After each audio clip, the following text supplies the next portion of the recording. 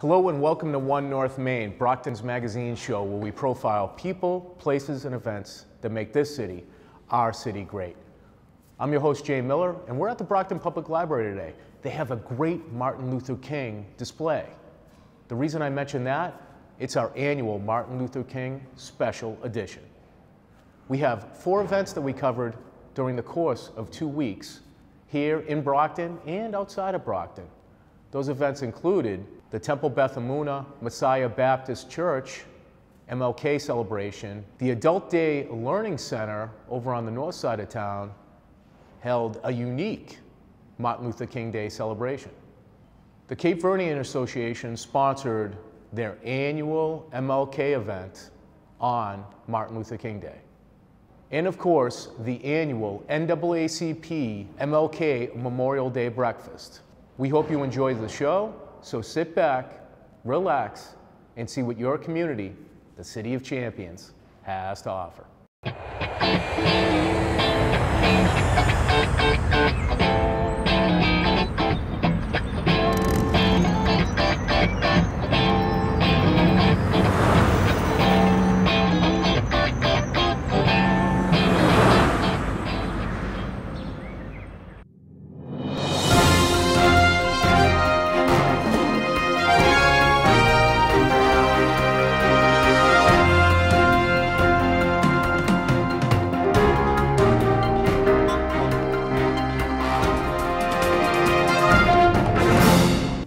St. Edith Stein was the site for a special event celebrating the life of Dr. Martin Luther King.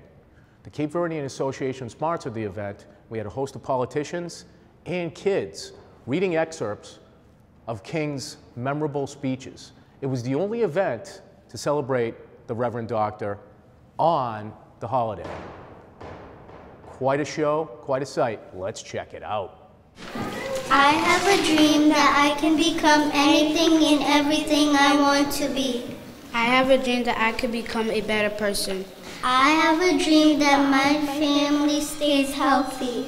I have a dream that my family would be happy for me. And it's a great honor to celebrate Martin Luther King's birthday today.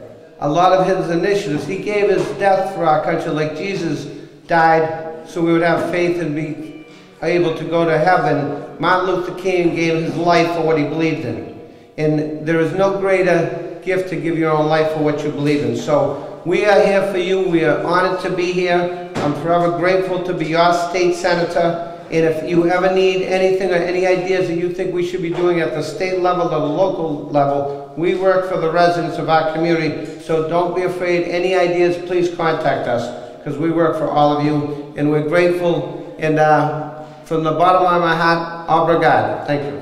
I just want to thank Moises very much for hosting this on Martin Luther King's Day.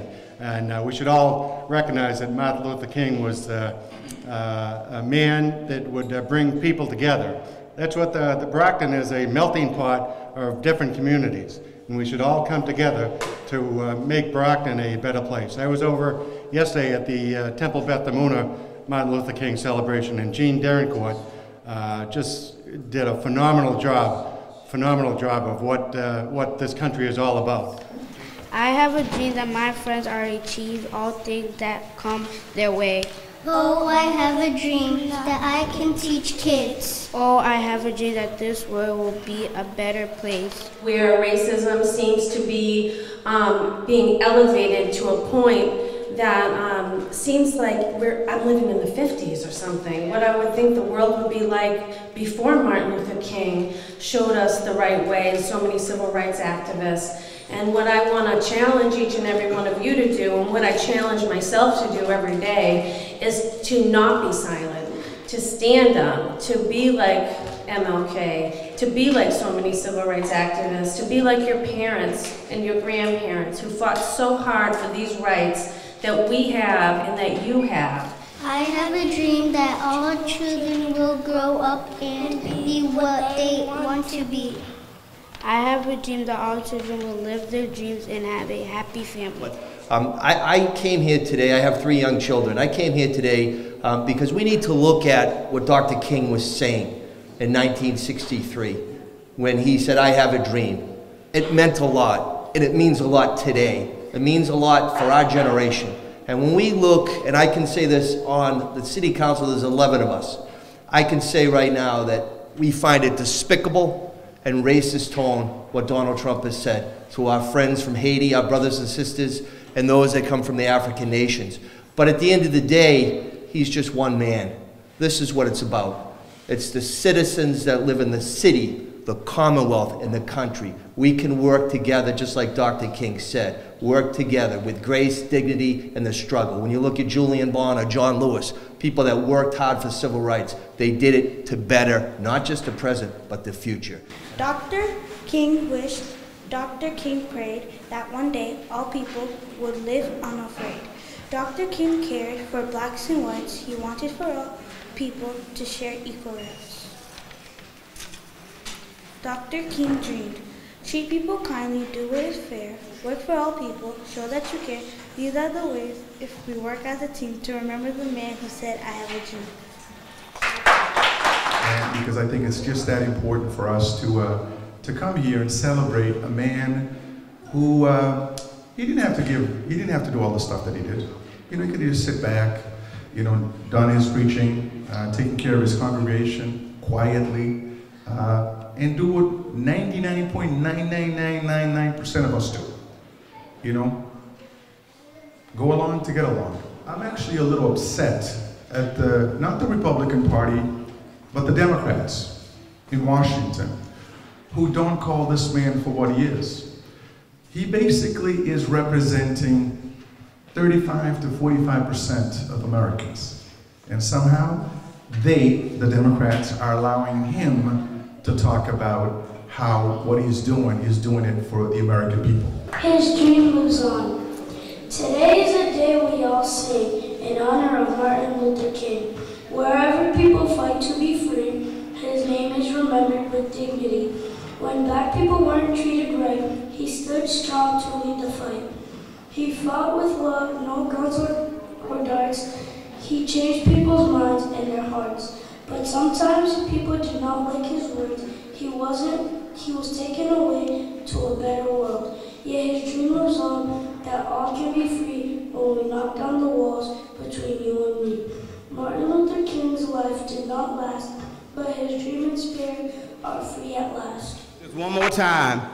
We need to go back to the source. Say it now. We need to go back to the source. I need somebody to look to somebody on the left side and say these words. You may not look like me. Y'all ain't talking back. You may not look like me. You may not look like me. But the bishop says, we family. Are you a friend or foe of the American rainbow? Diversity is our strength. Or are you willing to accept the hurricane of bigotry, sexism, and a return to 19th century racism? For those of you who don't know what 19th century racism is, I'm going to give you an example as a black man. That means that if I'm having a conversation with a white person and something I say is inappropriate, I get hung from a tree. Do y'all want to go back to that? Hello everyone, my name is Nancy Lopes, Secretary of the Board of the Cape Verdean Association. Just on behalf of the board, on behalf of our President Joe Miranda, I wanted to just take a moment to thank all of you for coming out. Obrigado por tudo que bem hoje. I think most importantly, we've heard a lot today about what the organization does, Moses' idea behind this event, and we've talked a lot about Martin Luther King's vision, his dream, but I think most importantly, what Martin Luther King talks about is service.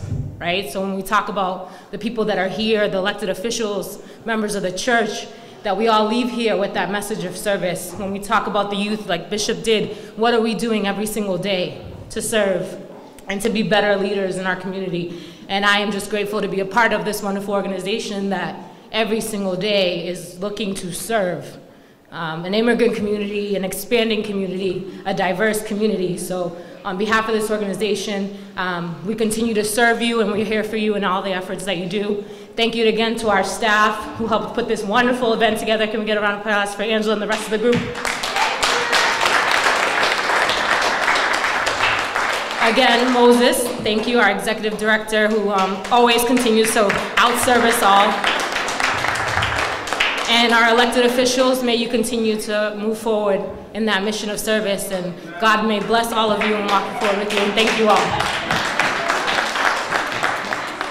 For many years, Messiah Baptist Church and Temple Beth Emunah have partnered up to celebrate the life and legacy of Reverend Dr. Martin Luther King Jr. This year was no different. The venue was, though. They were at the Temple, which is now located in Easton, coordinated by Steve Weiner of the Temple and Sharon Molden of Messiah Baptist Church. The energy was there, the excitement was there, and the people were there to celebrate. We had a great time. We hope you do too. Check it out. Welcome. This is new space to us. As you can tell, there's not a lot of decoration on the wall. My first decoration, and would ask the member of the press enterprise, I believe it is, if he could take a picture of us. And we'll use that picture as the first picture to put up. Okay. As human beings created in the image of God, we all have the right to be treated equally and be accorded the same privileges and rights as anyone else. We need to stand up to the bullies, the oppressors, the privileged few who are desperately trying to hold on to their advantaged status and tell them no more. Time has come for gender equality, for race equality, for economic equality, for equal opportunity, for full equality. I was never so proud as when the Boston Common meeting for the call for what I call Make America Great Again was halted by good people in the streets marching against the protest. A certain candidate in Alabama believed that going back to slavery and Jim Crow was when America was great. I call the election in Alabama the first step in making America America again.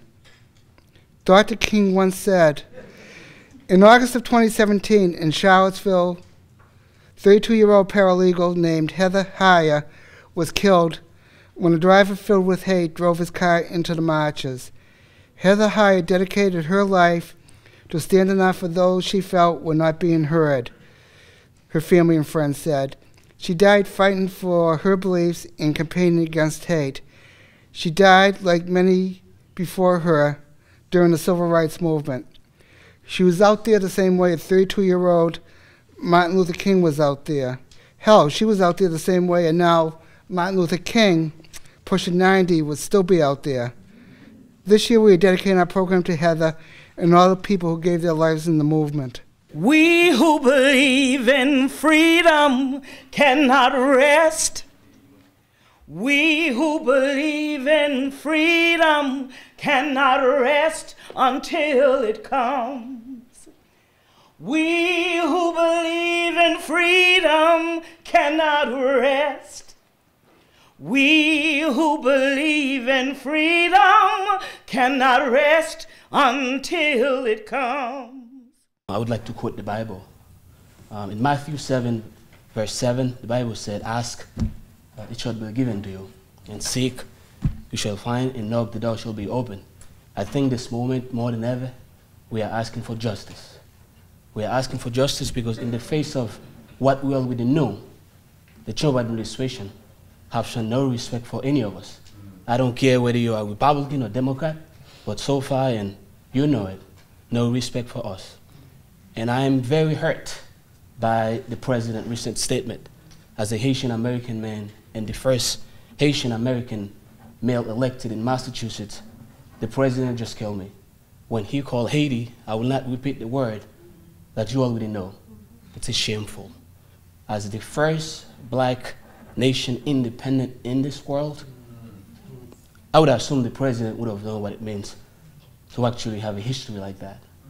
We define democracy, not just in our country, but even in this country. If you recall, in 1779, we fought for this country. In 1943, Haiti gave this country $1 million during World War II. Most people don't know that history, but I do. You know why? Because I opened the history book. We who believe in freedom cannot rest until it comes.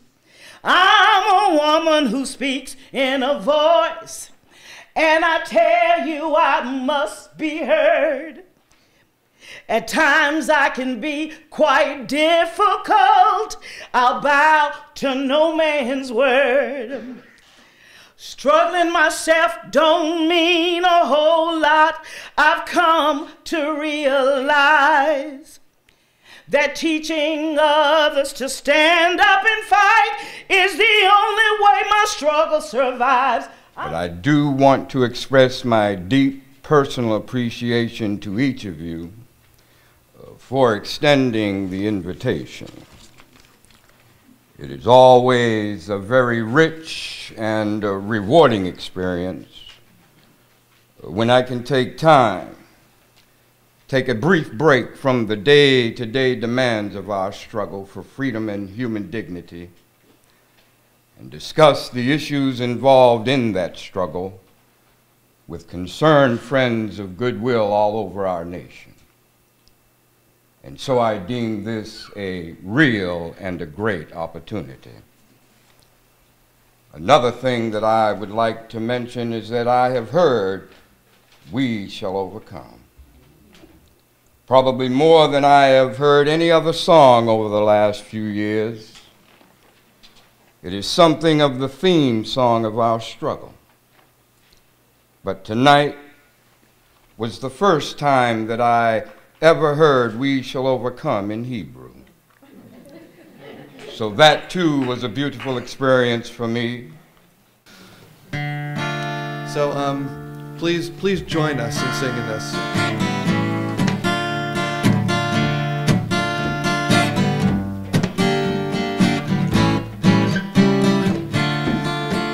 He said, my feet are praying, my feet are praying, marching arm in arm through Selma with Martin Luther King.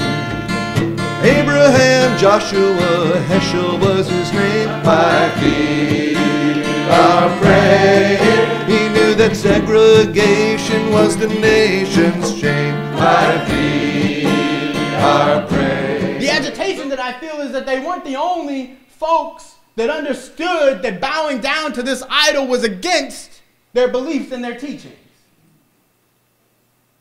They weren't the only ones that had been taught.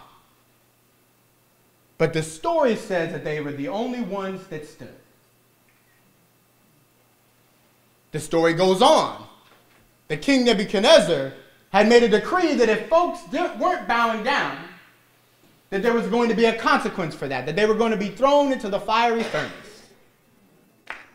We who believe in freedom cannot rest. We who believe in freedom cannot rest until it comes. One of the hottest places in Brockton right now is the Adult Day Health Center on the north side of town.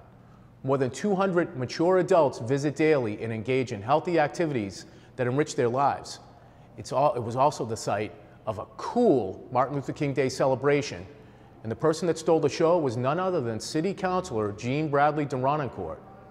He moved the crowd and got them really fired up. It was quite an event. Let's take a look. De nos aïeux, des entendre nos vœux pour la patrie.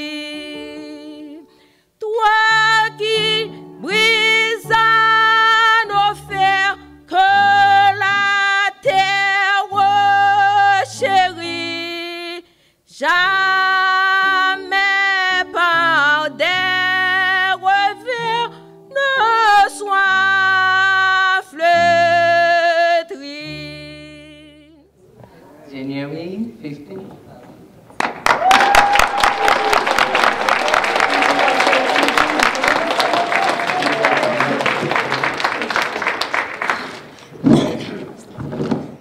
My name is Natasha Clerget, and not too long ago I got elected in the town of Randolph as the first Haitian, I'm not going to even say Haitian woman, as the first Haitian to be elected in office in a town where half of the population is Haitian. Dr. Martin Luther King had a dream. I'm getting nervous. He had a dream that one day the great people of Brockton would vote the first Haitian American to office. Good afternoon, everyone. My name is John Buckley. I am the Register of Deeds of Plymouth County. We're responsible in our office for all the land records from here in Brockton to Plymouth, all the way down to almost New Bedford. And our staff very much treats people respectfully and makes sure that anyone that comes into our offices have our questions answered, because for most people, their home is their most valuable asset. I was very proud to support Jean in this election. I think that we all have to work together in these very, very difficult times. South Shore Haitian Adult Day Health, honoring Jean-Bradley Durancourt in recognition for your achievement as the first Haitian American counselor in the city of Brockton, Massachusetts, January 15, 2018. Ooh, thank you. Yes, I came in this country in 2010. Yes, I became a U.S. citizen. But I'm proud to tell you now that I am an American, like everybody else. Because this is our city, this is our country. So on a date like that, I don't think we should have talked about what Trump said. We should honor the greatness of Dr. King, his legacy, and what we as young people can do with his word and his determination to see that black and white, yellow or green, come together as one to talk about what we can do as people, regardless where we come from. I am not scared of anything. You know why? Because I was born in Haiti. Come on.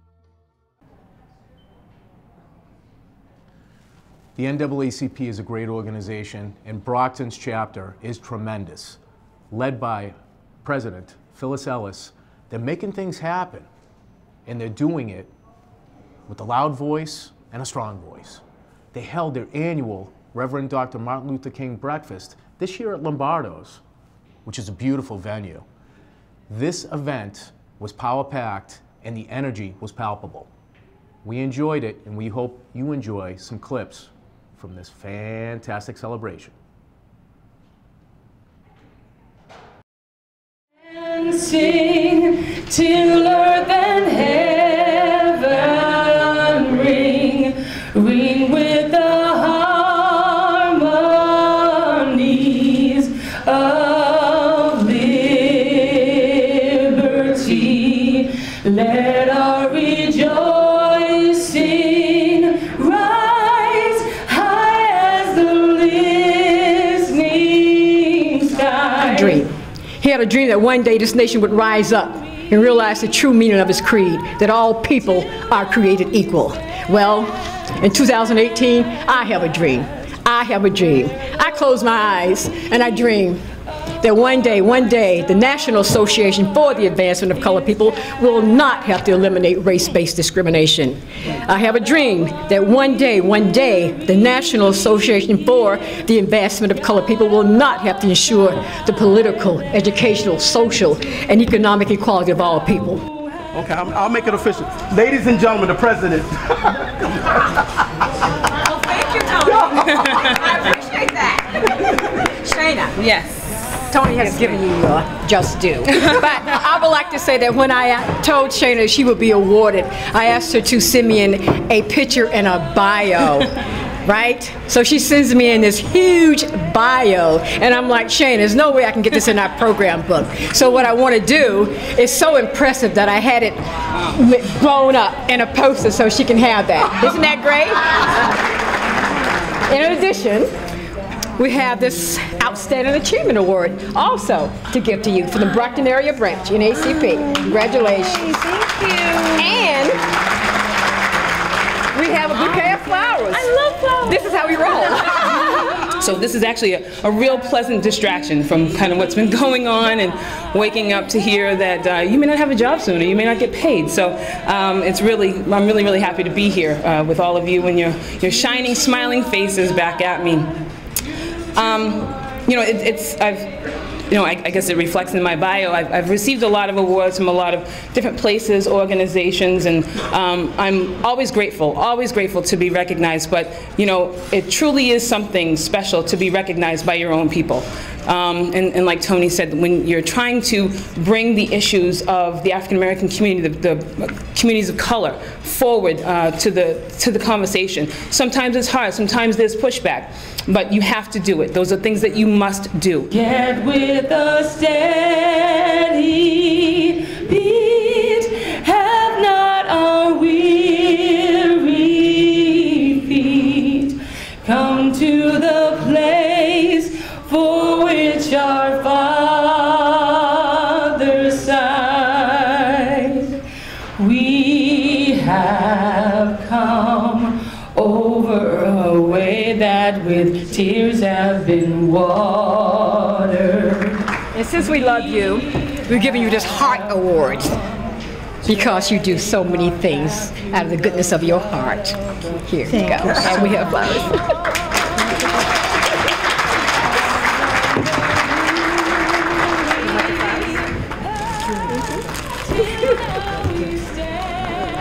Thank you. Thank you so much. I'm not a speech person, and I'm just so grateful to all of you for being here, and I appreciate the NAACP. I've been a part of it for a long time, and I'm so proud to be a part of it. And I love the NAACP. I love my community. I love my family. They're here today. Thank you very much. As I was driving over this morning, it struck me that historically this breakfast is usually last Saturday, not this Saturday. But then I thought to myself, could there not have been a better time to take a few moments to think about the life and the lessons of Dr. King on a day when our federal government is shut down, on a day when women across the country are marching for their rights, and at a time when we have a president who's willing to give $48 billion in tax breaks to corporations but won't pay for children's health insurance or addiction treatment. It's time. Contribute some time if you've got time to contribute a couple of hours a week and make a donation. We need you. This is not just a fight for the NAACP, it's a fight for all of us. Thank you again, we appreciate you being here. I'm black and I'm proud. Y'all not talking back. I'm black and I'm proud. Kids, say it again. I'm black and I'm what? Black and I'm proud. Give them a hand clap. Hi, my name is Nessie DeBusen and I'm from Brockton. I'm a freshman at UMass Amherst and I'm majoring in biochemistry and molecular biology. So last year I did a project in engineering and I never thought I'd be able to do it. So my project was combating global warming through a new air conditioner design. So I recreated the air conditioner in a way that it would be safer for our environment and so that the future wouldn't have to suffer for the mistakes that we make. Amen. And we make a lot of them, God knows. But as long as we can fix them now or like lead a pathway to it, I think that we can make a world a better place. The bishop said if you're not outraged, you're not paying attention. If you're sitting here right now and you're not frustrated, then you don't know how bad it is. You haven't been paying attention. I want to start that and also say, where is the Dr. King in you? Another One North Main in the books.